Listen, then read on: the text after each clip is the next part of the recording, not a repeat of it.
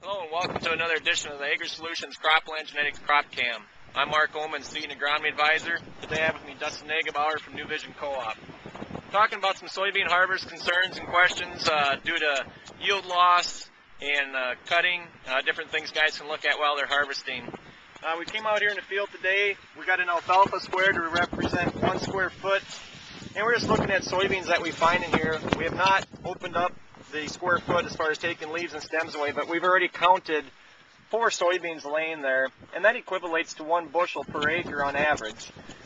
We could probably find more if we do take the leaves and stems away, but it's just something to think about while a guy is harvesting.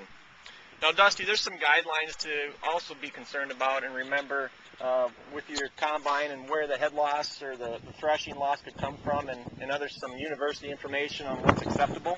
Yeah, that's true, Mark. Probably what I always focus on is the 3 key areas. You got your pre-harvest loss before the combine hits.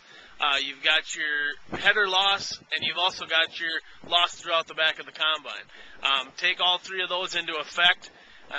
Look as you're harvesting before you're out in the field or while you're in a different field. Every variety is going to make a big difference. Number 2, what I've used for guys in the past, some university data has come through and said that 3% yield loss of your total crop loss is acceptable and you're better than average. I would say average from what the university said is roughly 3.5 to 4% of your crop yield loss. So on 50 bushel beans, if you take off 3% is all you're losing, keep harvesting and keep going because you're doing a pretty good job. So this field we're in was rolled this spring, and as you can see here, the cutting height wasn't bad at all. We either don't have any pods on the ground or left on the stem.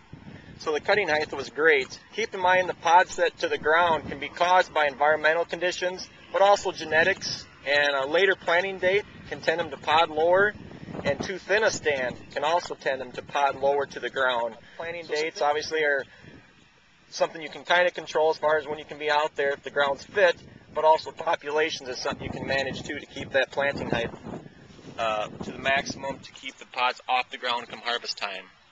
So with that, this concludes another edition of the Cropland Genetics AgriSolutions Crop Cam, found only on US104.net.